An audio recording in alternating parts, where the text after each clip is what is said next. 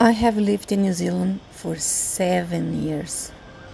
Now, I've been given 3 months to leave the country. I end up doubting my value as a human being. So I decided to do an experiment. I took a spare wheelchair to Aotea Square and I wrote, "Please sit in this chair if you believe people with disabilities have the same value as you as a human being." Let me share the outcome. Thank you. You give me faith in mankind, but let me show you some facts. 753 before count ancient Rome, children with disabilities were put to death by stoning.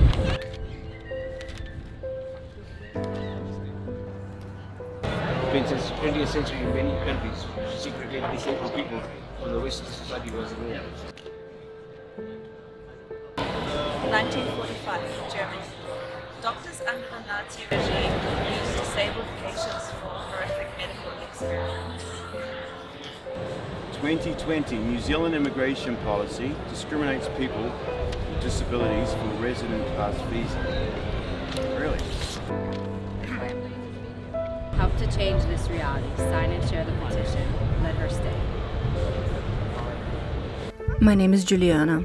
I cannot stay in New Zealand with my family because I'm paraplegic and have lupus.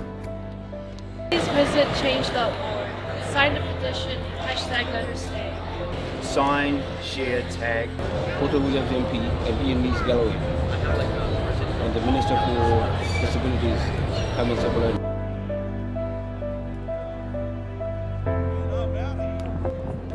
We've got your back, seriously. I hope you stay. Good luck. You deserve it just like anyone else. No different. Thank you so much for sitting in the chair.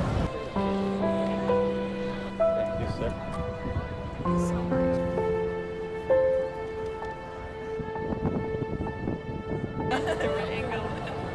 Thank you so much. #LetHerStay.